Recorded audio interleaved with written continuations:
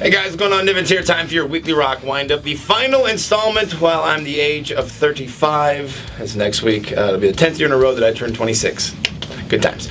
Not good times, however, for Corey Taylor, frontman for Slipknot and Stone Sour, as undoubtedly you guys have heard. When him and his wife returned home to Iowa, they found $36,000 worth of musical equipment stolen from their home and storage unit.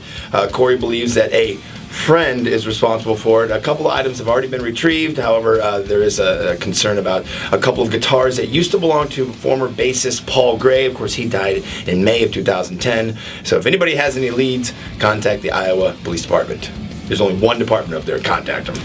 And one of the strangest stories to ever come across the newswire, it seems that not only Black Veil Brides, but also Machine Head are taking on some radio station down in the podunks of Texas. I guess one of their radio personalities was on stage and took a photo of amps that were hollowed out in the back, thus starting up the controversy of, do these bands use fake amps?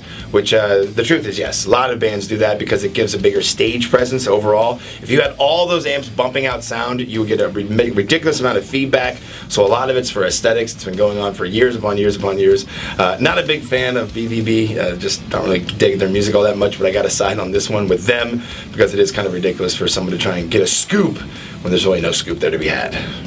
Well, it almost became a Where Are They Now story, but if you recall, there was a band that, of course, played Rockfest a few years back called Silvertide. They seemed to be on top of the world and definitely going to be making a lot of great music. Then they just sort of disappeared.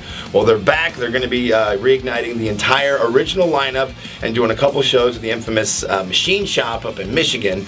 Tickets for that will go on sale this Saturday. What I think is interesting, though, is that they just literally fell off the face of the map, and hopefully they're coming back. I always like those guys in action. Looking forward to more stuff. As I get more details, I'll make sure to fill you in on it.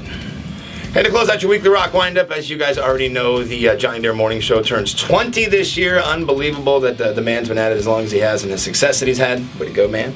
High five. Of course, there's going to be a little anniversary bash going on at Riverfront Park next month, the 22nd to the 24th. Everybody from Jackal to Shine down to Papa Roach, Ugly Kid Joe, and so much more will be in attendance. Tickets are available now. $25 per show, or if you want to get the entire weekend pass, it's just $40. Saves you $10 right there on the beers and whatnot. So make sure you get out for that, and I'll see you out there for sure. I'm Nivens. Have a great weekend doing whatever you're doing, and peace.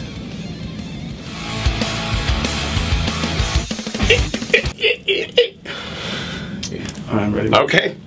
Well, let's get started. Hat, no hat. Hat, no hat. Let's do hat. Hat? All right. Free bowl of soup with this hat.